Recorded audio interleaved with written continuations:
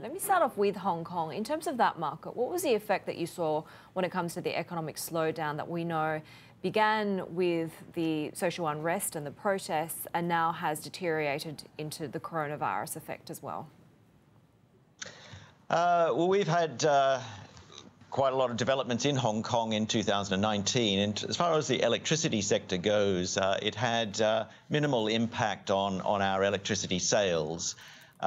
We do see the longer-term effect of the economy. It will grow at a slower pace. On top of that, we've had the recent coronavirus, and it's still quite early yet to really see the economic impact of that. As far as our business goes, we have to take a long-term view.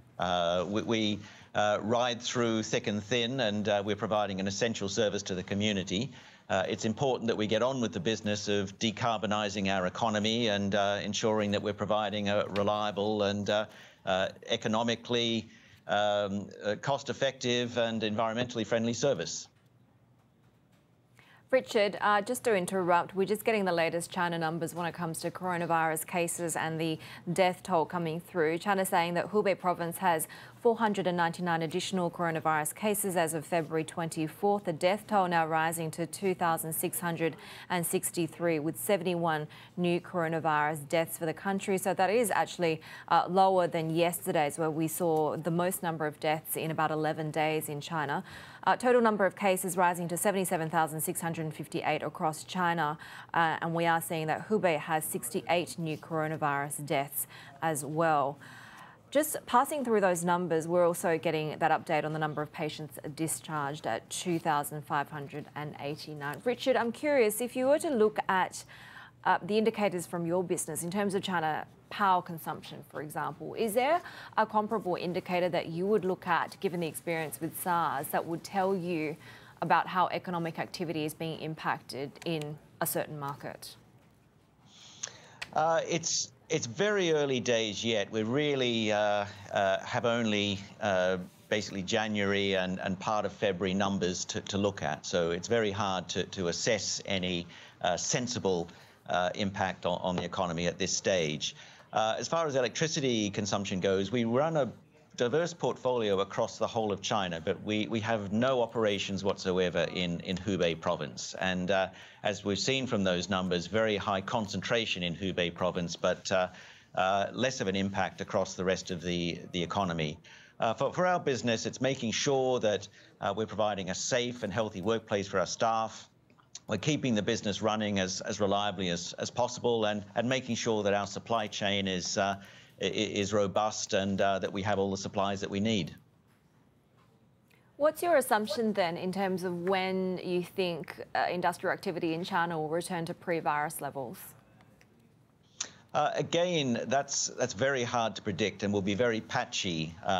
Clearly, where there are still concentrations in provinces such as Hubei, things may be much slower to get back to normal. But in the rest of the economy, it will come at an appropriate and sensible pace.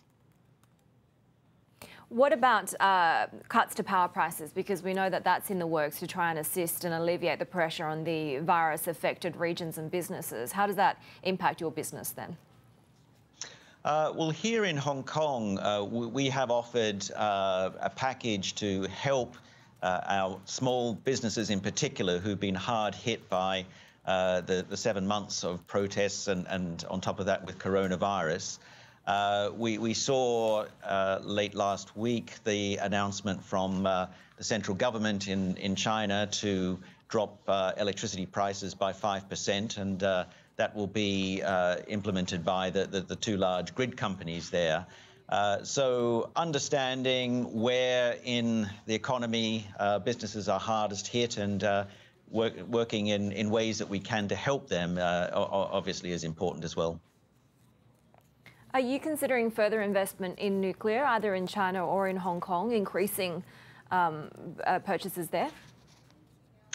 Well, we want to decarbonise our business, and in Hong Kong, it's a very small area, so we have limited room for renewable energy. So the foundations of our low carbon electricity supply will be a mix of natural gas and nuclear power.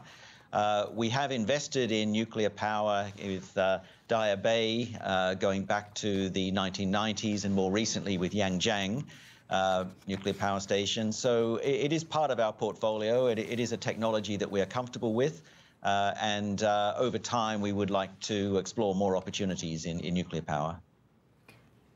Are you seeing signs of stabilisation in your Australia business? And I'm wondering, is there a bit of a gap in what you're focused on and what the Australian energy policy has been, which is lower prices for consumers, but not necessarily much of a coherent, approach towards a more sustainable energy policy? We would like to see a very consistent and predictable policy in Australia. There have been flips between a focus more on price, and then we see a change in policy which is looking more at the environmental performance of the industry.